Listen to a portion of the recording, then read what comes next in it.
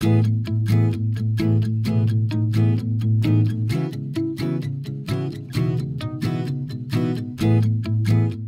knowledge on the state of Israel, on my knowledge on Hebrew language, and very importantly, Holocaust and also Israeli advocacy.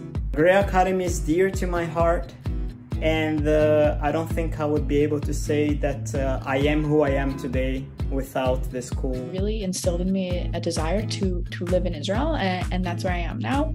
Even now, my studies for my PhD are about Israel, about Israeli politics. So I can really say that Gray Academy pushed me in this direction. Gray Academy played a huge part in shaping my Jewish identity and in building this passion for me for Jewish learning, for Tefillah, understanding the Tanakh, unpacking Jewish history and connecting it to our lives today. I left the school knowing that I needed to pursue more of that.